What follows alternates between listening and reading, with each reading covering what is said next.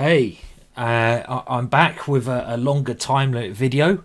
The last one seemed to be incredibly popular, so thank you for all the kind comments. And yeah, I mean, as you guys seem to really enjoy it, I'm going to continue to try and get to 2500 through explaining my ideas in a series of these longer time limit games.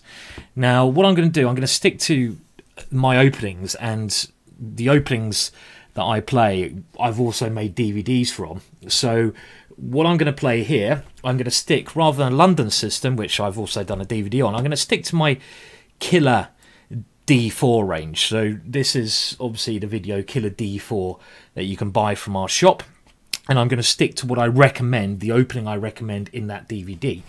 So my opponent has played the Queen's Indian, and I know I spent quite a lot of time at the start of the game. Maybe I wabbled on last time, but I think it's also important to tell you the ideas I'm thinking right from the start. This is, I think, key. So this is one of the most typical Queen's Indian positions. Now, knight c3 or knight to f3 on move 3 can be pretty much interchangeable. I prefer knight c3 because it seems to give me more options. Occasionally, my knight on g1 might want to come to e2. Okay, so now my opponent has played the Tarrasch opening, and this is quite a rare opening. Now, I'm going to play an old romantic gambit because it's what I recommend, I believe, and it's a hell of a lot of fun. And someone did ask me to play more aggressive openings. Now, the Tarrasch, this move c5, has been made popular by a number of players. Spassky used it quite regularly in some World Championship matches. So did even Garry Kasparov. And the main line is to take on d5 when my opponent has two choices. If he takes with the e-pawn, it's the Tarrasch variation. He can also do a gambit line here by taking on d4, which is, I can't remember, the von whatever gambit. It's something I've actually looked at a bit myself. So this is the Tarrasch variation when he takes on d5. And here, well, you often get what we call an isolated pawn position. So at some point, the d-pawn will be exchanged for the c-pawn. So if you can just imagine removing both of those pawns from the board, you get what's called a typical isolated pawn position, meaning that the pawn on d5 is isolated because it can't be defended by one of its brotherly pawns. Now, the minus side for black having an isolated pawn is that it can be weak, especially in the ending. The plus side is it often gives him a space advantage to attack on. So when you have an isolated pawn, you want to keep pieces on the board. When you are playing against an isolated pawn, you want to swap pieces off. But I'm going to play an old gambit, which I'm very, very fond of. And this is the gambit move, which I'm very fond of. And it's a very old gambit, only been played a couple of times. And when I was young and looking at chess and I wanted to learn d4, this idea as an opening idea, I came across this e4 idea as an attempt to blast open the centre. And it's a really interesting way to play against this opening here. And God, can you see this? Look at this. What a cheeky opponent. Unbelievable. I'm going to have to show you the chat here, because this is unbelievable. He's got the cheek. He's got the cheek to say this. GM fast move, please. You're playing the wrong bloody time limit, sir. I'm very tempted now to go and make myself a cup of coffee after being, shall we say, rather trolled like that. But anyway, I'm not going to do that. I'm going to ignore his chat for now. God, what a cheek. What a blooming cheek. He should be, you know, a bit more respectful for that. And it's a long time. Play blitz if you want this. Okay, so anyway, on with the idea of this gambit. He's played the best move, taking on e4. Now, I think I was one of the first players in the history of chess. You play like computer. What the hell's wrong with this guy? What the hell is wrong with this guy? Oh, God, I'm going to smash this guy up. Okay, and the idea now, he's put me off my stride now. The root. I mean, one of the things that amazes me, actually, in chess, it's often lower-rated players who are much ruder than higher rated players. This is something I've noticed, and this guy should have some blooming respect, and he should be, if anything, honoured that he's playing against a Grandmaster, considering he's a bit of a low-rated patzer. I've got to avoid getting into it. But let me go back to the chess now. I'm going to try to avoid him. I'm going to take my time, so I'll wind him up. And I've now sacrificed 2 pawns.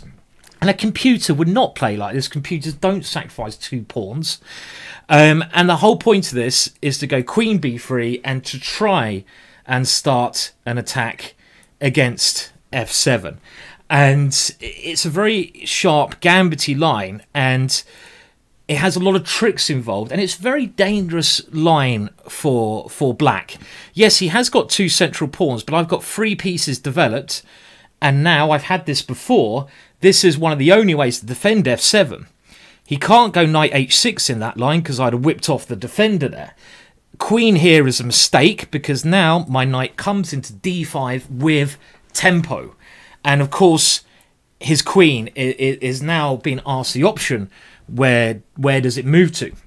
And also, I'm going to try to get some ideas of knight c7 in. So it's a very dangerous gambity line.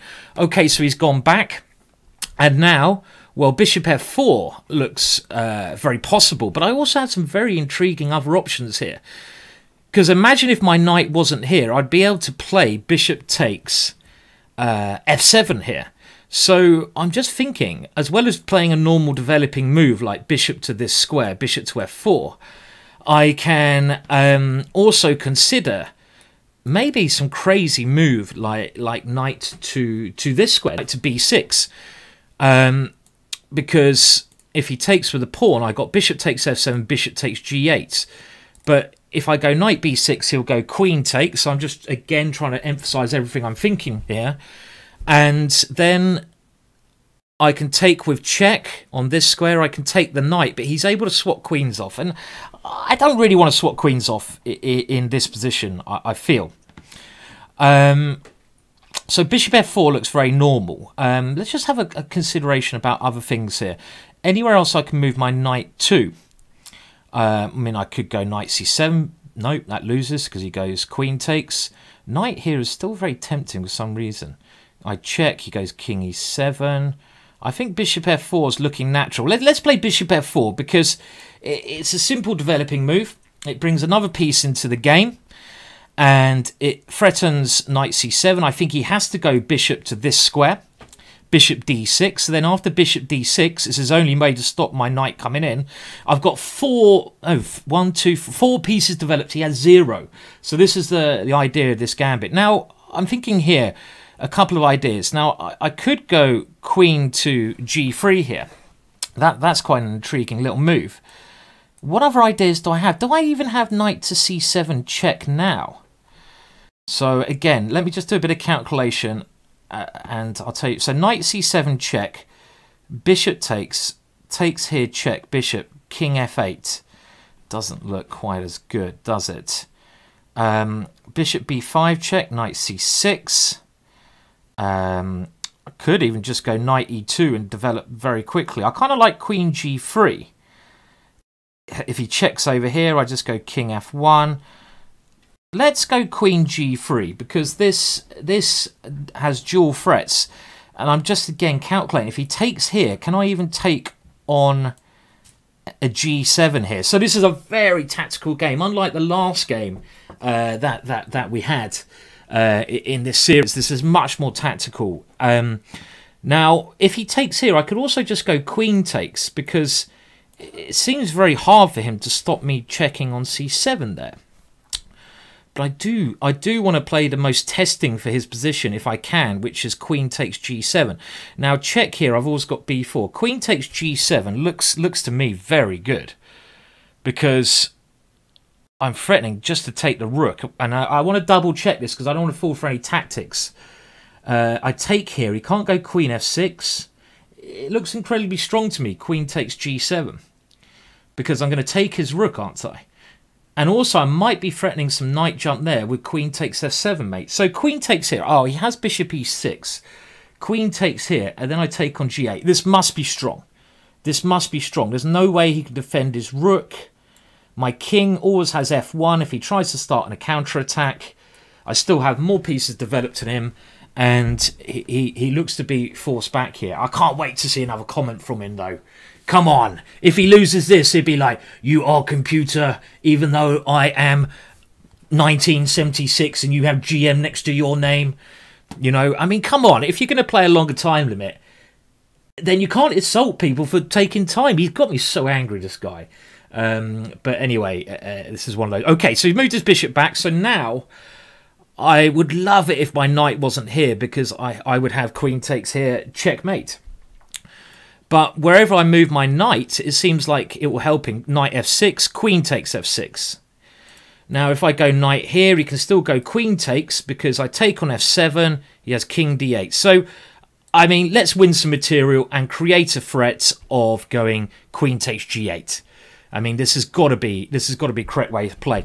Now I'm material up, so it's obviously been a success. This.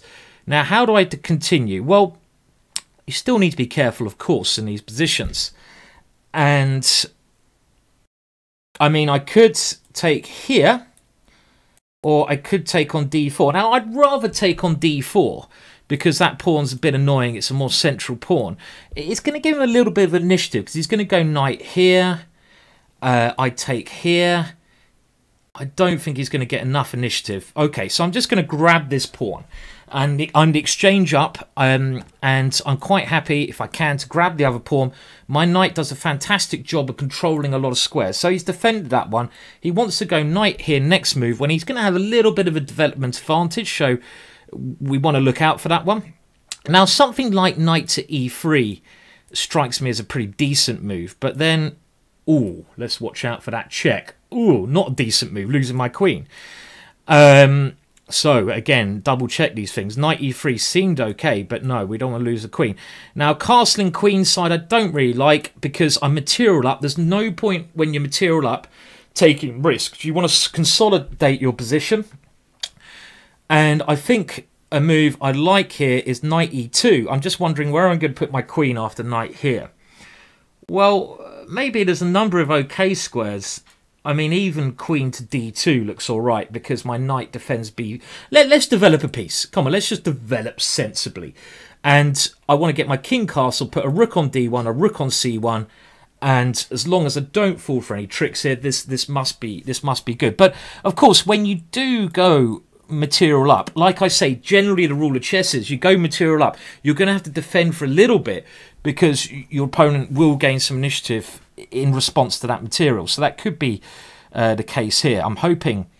Well, okay, I've just seen that his knight is coming to e5. That's slightly annoying. His knight coming to this square. Because if I go queen d2, knight e5, well, that's a little bit annoying. That is. I got rook c1. How annoying is that? He's got rook c8. So again, calculation in this type of position is so much more important than the last game I had at this time limit. Much more tactical. So we just got to make sure we do calculate safely here. So, you know, he's got some... Okay, queen here, knight here, attacking my bishop. Maybe I should just go b3 there. And I've got to watch out for some b5 ideas. I think my queen's better on d2, because I don't want to get hit by a rook c8. So generally, I think this is the correct square to go to. So let's do this. Now, after knight here, I can also go knight e3 then. I kind of like moving my knight to e3. It seems like a multi-purpose move. Number one, it defends my bishop. Number two, it's just a nice solid square. It attacks his bishop. It consolidates my pieces. Also opens up the d-file. So I think actually that might be the most solid way to play. If knight here, I'm going to, I think, potentially go knight to e3. Now, if he takes on c4, knight takes c4, looks okay to me. Now, let's do this one. Let's put the knight here. Let's try to consolidate as much as we can. Keep my pieces nice and compact. I am material up, so I obviously can keep my pieces nice and compact here. Again, I'm just double checking each move I'm playing because it's much more tactical. Now, he's played it. That move cannot be good. He hasn't got time to play slow moves. Castling, very natural, but also can I try to be a bit more to the point here and play rook d1? Well, then he's got knight d3 check. Castling, will he put his queen over here? Does he have any threats? Well, he has a little bit of initiative. I could also castle queenside now. He's always going to go knight d3. And I'll probably take and put a knight on g3. I'm just going to castle... I think I'm going to castle this side. Okay, other moves. I just saw I got knight f4 here, trying to make some more exchanges. You know, I'm a bit worried about castling because he's got a little bit of initiative, so I'm just making sure. I've always got knight g3 defending, so I think this should be safe. I'm a bit worried because, you know, I wanted to... Oh, he's got knight. Shit. Knight check and bishop takes h2. That was a complete blunder there. I saw the danger and I just missed it, so he is going to pick up my queen now. So that was... massive. I saw the danger. I should have played rook d1. That was a major blunder there. Okay, but let's not worry because we've still got a lot of material here for the piece. So I'm just going to play a bit quicker. I don't want to lose this game. And okay, it's not the end of the world. It's still about equal material. I've just let him back in the game when I clearly shouldn't have blundered like that. That was a very, very beginnerish blunder. Okay, so I'm going to bring some pieces over just to try to defend my kingside a little bit better. Prepare f5 in this position. And, you know, I've certainly let this position slip somewhat here, haven't I? That was very silly because as soon as I played it, I saw that little trick. And I was always very beginnerish thing I fell into there. I mean, shouldn't be falling for things like that, clearly. Okay. Now, I have to be very careful here because he wants to get his queen into my position and attack me.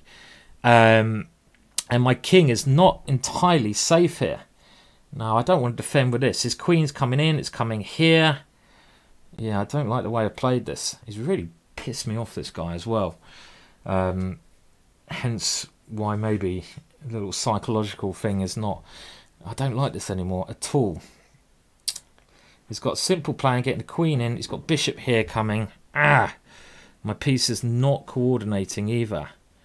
I need to create some play here. So let's see how we can fight back. Now I could... Well...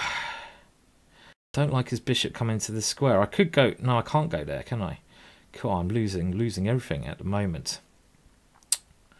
Right, so another thing we've got to do when we get bad positions is fight as hard as we can. And... I just don't like his plan of moving his queen into f4. This is indeed put me on the back foot. I need to create some counterplay here. Okay, so how am I going to do this? Well, okay, I'm going to have to try to defend a bit of an onslaught here, at least get my rooks to active places. So I'm going to get my rook on the c file. Try to get this rook potential to come into the game later on. Very beginnerish blunder there, I have to admit. I mean, I shouldn't have done that one. And he did have a little bit of initiative, but I should have just... This is the thing. When you win material in complicated games, you've got to be able to calculate properly. You've got to avoid a lot more billets than you would do if you're a tactical player. And sometimes you might fall for this. In this case, I fell for that cheap trick. So what's the best strategy when you've got a bad position? Well, the best strategy is to... keep things as complex as you can. Obviously, don't give up. That's not going to help you, is it? And keep as many active things going as you can. Don't defend passively. Try to defend actively. So that's what I'm desperately trying to do here. But I'm really scared about him putting his bishop here when I'm not sure how I'm going to cope with that. So you know, his bishop comes in here, then his queen comes around. How am I actually dealing with this? Well, I think I'm going to have to try, first of all, step out of this one. Very scared about this. And somehow I need to try and win this pawn. I mean, I can't get a rook to the d1. So actually, I'm trying to desperately find active ways to defend this, but I'm not finding a good way. Now, he's played e3. That's a tempting move, but that pawn was very nice supporting his bishop. So even though that looks very scary, I'm not as scared now because I want to try to take control of this important f3 square because that was a key square where his bishop was going to go. I think he should have kept his pawn on e4. He had a very simple idea, putting his bishop on f3 check, and then either pushing his h-pawn or just trying to bring his queen around to this square and delivering checkmate. He didn't need to play this move. But a real big skill is, of course, when you're playing chess, is, you know, you can get bad positions sometimes, but not giving up and trying to make it as hard for your opponent as possible. They do say when you're playing Grandmasters, you need to beat them a couple of times. So that's what I'm going to try and do here. So, okay, so he wants this square. Still a difficult position for me, don't get me wrong. That is a good move he's found. And he also wants to come in here. So if I go rook here, his queen's coming in here and he's threatening this one now. But I can start a counter-attack there. But can I? No, he takes here. That's going to be checkmate. So he's threatening to come in here. This is a good move that he's found again. Very annoying he's found this move. So, okay. Well, I can go rook here. I'm trying to find the only ways to defend, but then queen check, he takes here, queen here check. This is very uncomfortable now. Rook here, queen here. Ah, dear. This is not pleasant for me at all. Right. How are we going to play this? Do I need to sacrifice more material to make this? I don't believe I can sacrifice more. Rook here, queen here takes. Wish that worked. It doesn't work though. So to avoid this check, I either need to move my king or move my rook. If I move my rook, he takes here. This is the real problem. And then what do I do there? I can't see a good move. Rook takes, he takes here. My position falls apart. Now I could go here, but I feel that that is just really asking for it. Takes here, takes, he has a check. Ugh. There's a check here. I'm really struggling in that position. So, this check is annoying. Do I have to move my king? Maybe I have to move my king, but then he's sneaking his way in, isn't he? Bishop here takes. I might have to do this move. I mean, I'm using the process of elimination, trying to rule out everything. But this is a move that I've just played my king backwards and forwards. I'm clearly not playing the right moves here. I'd love to now get my bishop around to defend, but it's not easy. And okay, well, it doesn't help my situation because my rook's dropping. If king here, he's going to check and he's going to win this one. So I might have lost this game. Very, very frustrating to lose in such a bloody manner as this against someone so, excuse my French, annoying.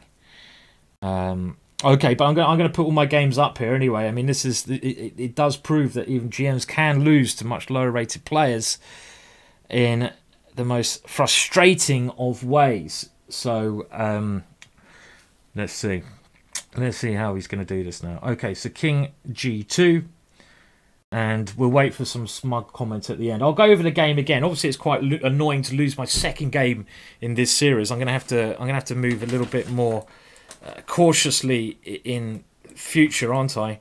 I'm not going to resign for a while. I'm going to play on because obviously he's annoyed me a bit.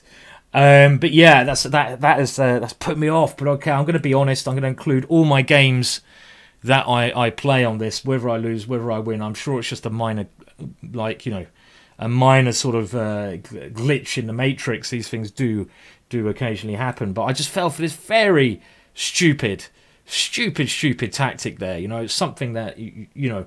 I'm going to try to think why I fell for that tactic, because I saw it before. I think I rushed a bit too quickly in that moment. I should have taken a little bit more time just to you know, just to ensure that I don't fall into that trap. He seems to be playing extremely accurately as well, suspiciously accurately, but you know, especially as he mentions cheating and then he starts playing all these moves which seem to be, well, you know, very accurate. But that's one of the problems with this time limit. You do generally get more cheaters playing as well.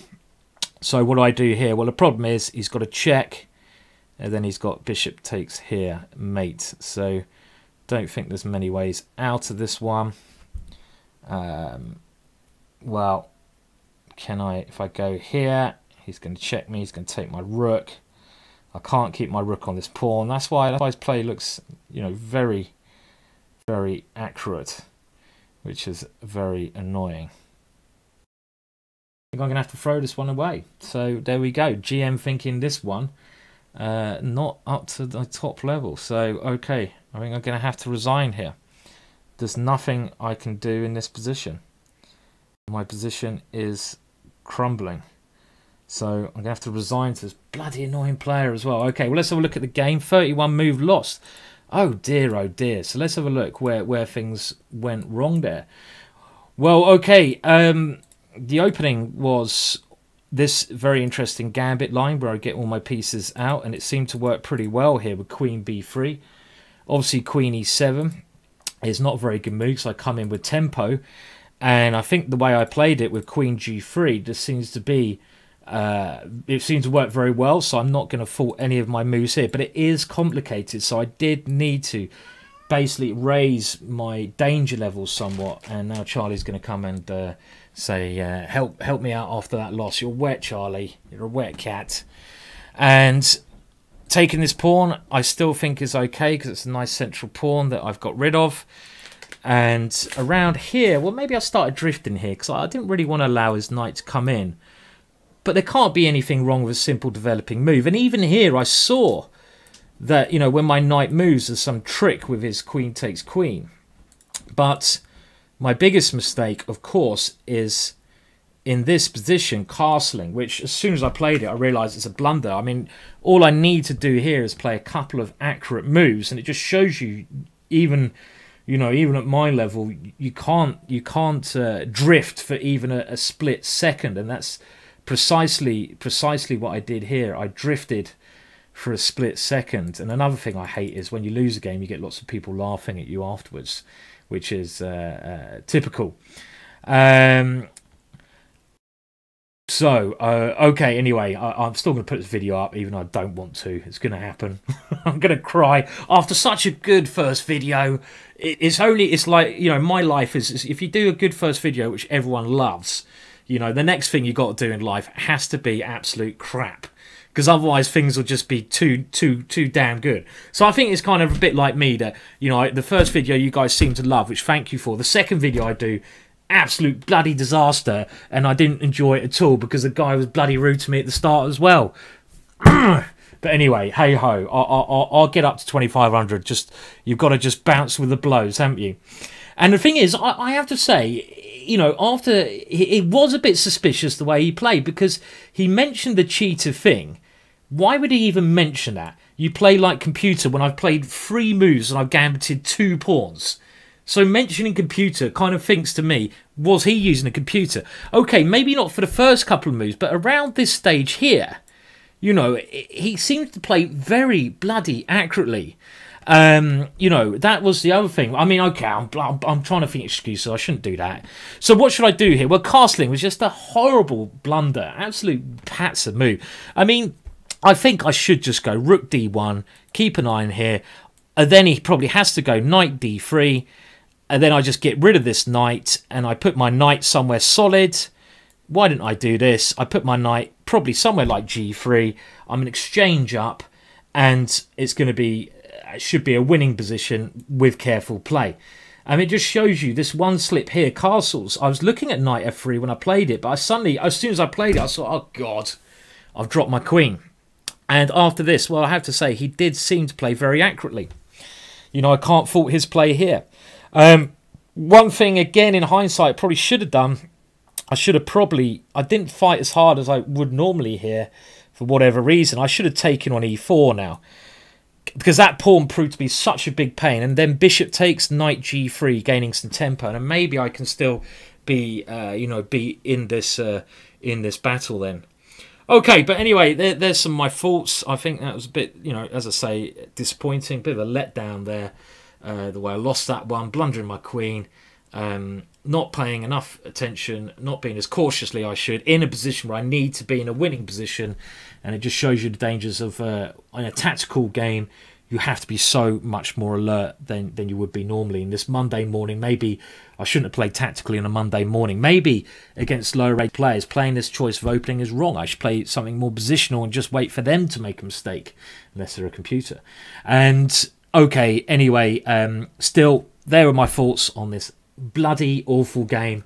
I will try to do more, and I hope they're going to be a bit better in the future. Thanks for watching that. I didn't enjoy it. Hopefully you enjoyed it more than me.